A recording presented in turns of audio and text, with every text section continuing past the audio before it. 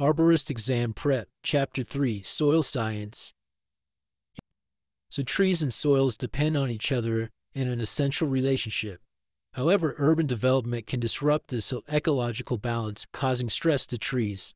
In fact, many cases of tree decline are the result of problems below ground, making it crucial to understand soil science. As arborists, we need to be familiar with the three main aspects of soil: physical, chemical, and biological properties. Physical properties involve how soil minerals are arranged, how water moves through the soil, and the texture of the soil. The mineral composition of the soil, like sand, silt, and clay, determine how well the soil can support plant growth. And the chemical properties include factors like soil acidity, pH, salinity, and the nutrients that are available.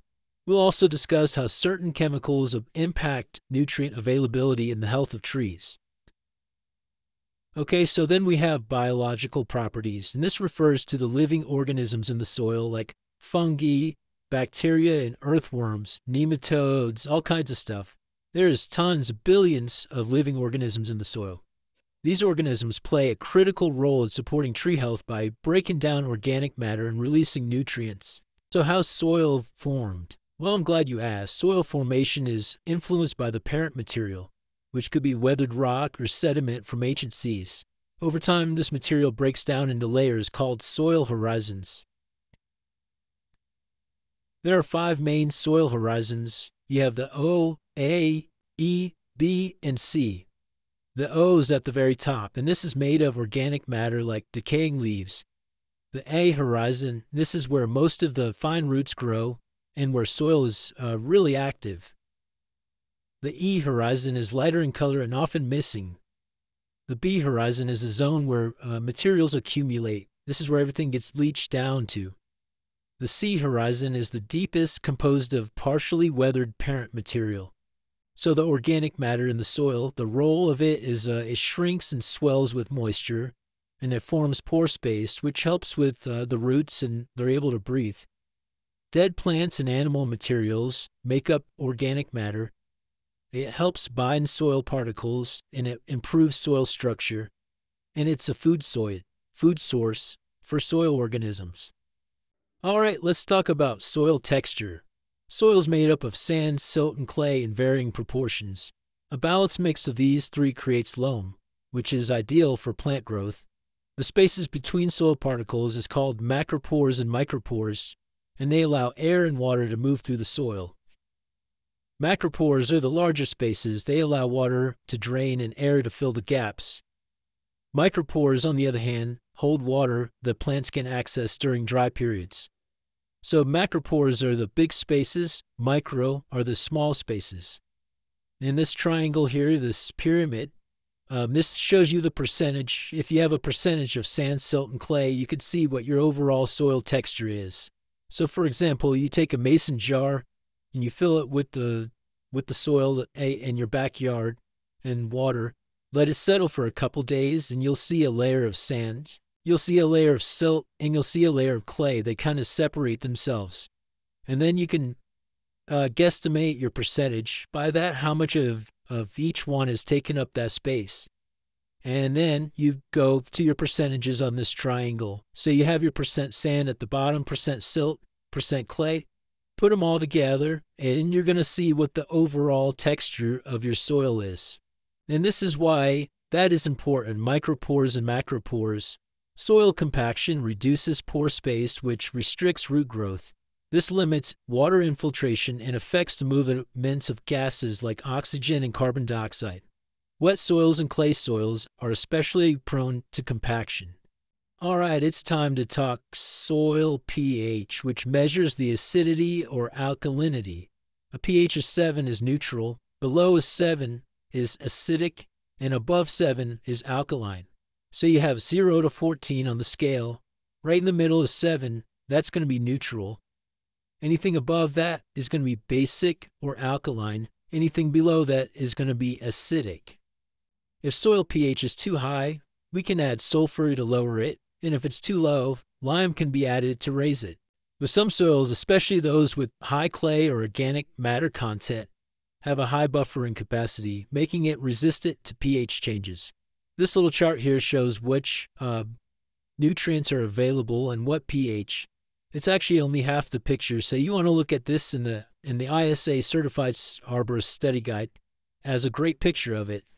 But you could see most of the trees are going to get most benefit right in the middle.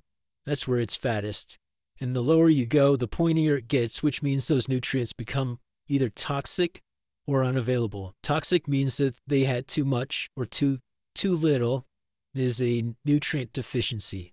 Cation exchange capacity, or CEC, is a measure of how well the soil can hold on and exchange nutrients. Clay soils have a higher CEC, which means they can hold more nutrients, while sandy soils tend to lose nutrients through leaching.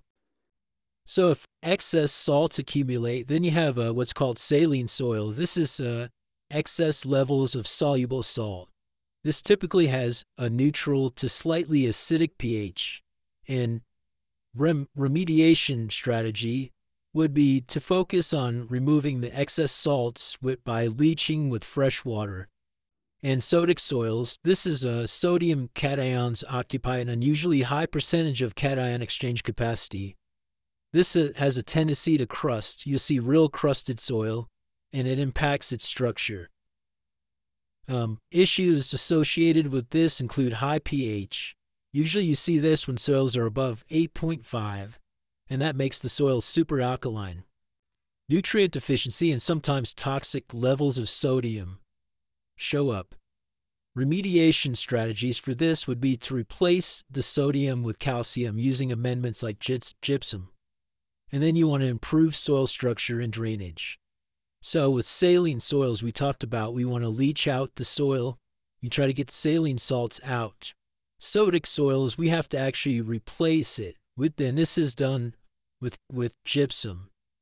Okay, now we'll talk about the biological properties of the soil. Remember, we had the chemical, we had the physical, and now we have biological properties. Soil contains billions of organisms, including insects, fungi, bacteria, and even small mammals. These organisms form a soil web, playing vital roles in breaking down organic matter and recycling nutrients. And the rhizosphere is the area around plant roots where biological activity is intense.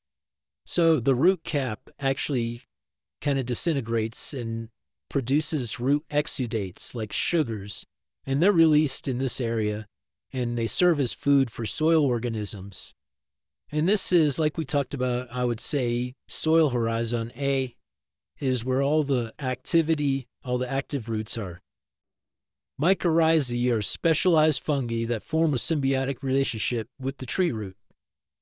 In exchange for sugars from the plant, these fungi help the tree absorb water and nutrients, especially phosphorus.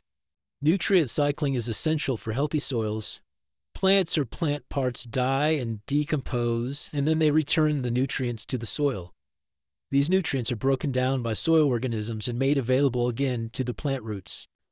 Soil water is held in micropores, that's the small ones, right, as capillary water, which is available to plants. When water drains from macropores, that's the large pores, the soil reaches fill capacity, meaning it's holding as much water as possible without becoming waterlogged. If plants don't get enough water, they can experience stress or even die. And this is how that would happen. So it's called permanent wilting point. When available water is depleted, plants experience water stress. When water stress is prolonged and severe, plants may reach permanent wilting point and will not be able to recover. So remember when we were talking about compaction, we were talking about how the roots need air. So gas exchange in the soil is super important. Trees require oxygen, and they also give off carbon dioxide. For roots to survive, gas exchange between the soil and the atmosphere must occur. If insufficient exchange, an oxygen deficit may occur. Organic amendments improve soil structure, water retention, and nutrient availability. A good compost with the proper carbon and nitrogen ratio can enrich the soil and reduce the need for chemical fertilizers. And finally, mulching reduces surface compaction, conserves moisture, and keeps soil temperatures steady. All right, that pretty much covers Soil Science, Chapter 3. Thank you again so much for watching. Please like and subscribe and stay tuned for the next one.